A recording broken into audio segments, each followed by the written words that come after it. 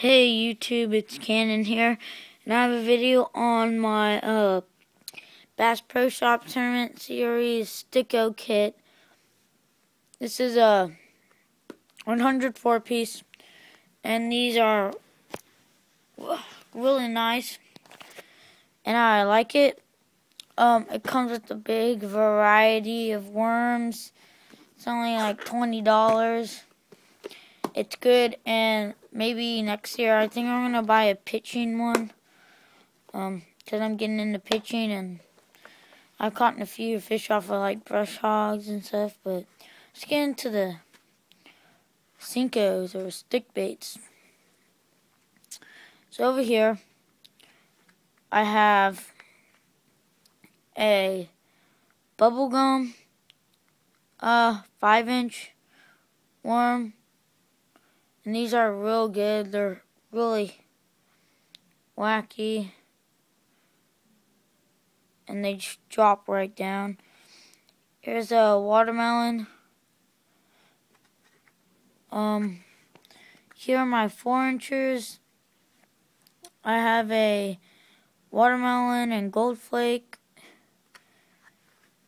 And this thing's pretty much green, but has tiny little black flake in there. This is a Strike King shimmy stick.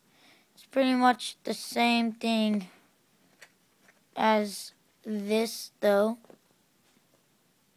But yeah, it actually is.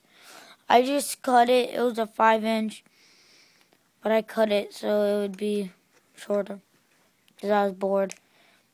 This one goes in there. Here's a chartreuse and gold flake. This is it's kind of like a June bug, but not quite.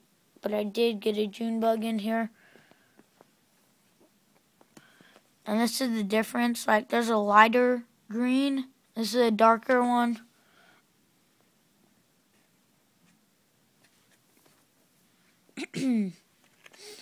Here's a watermelon seed color. And yeah, this is the same. These two are the same. I just put this one in this pocket because it's has more space.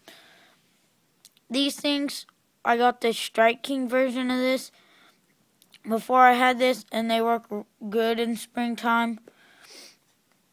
I show you that June bug, and all these are 5-inch. Besides these are 4-inch, and this one's a 6-inch. And I'll compare them, a 5-inch to it. See, it's bigger, and this thing's really fat. 6-inch, 5-inch. So yeah, I'll catch some big bass on that. I usually use actually 4-inchers, but yeah, I have a pearl one in here and a white with black and gold flake in there. And so that's my Bass Pro Shops 104 piece stiko kit. It's a good deal. I mean, you get 104 stikos in a box that you can have when you're done with them. And yeah, I think it's a pretty good deal. I mean, I live in Austin, Texas, and I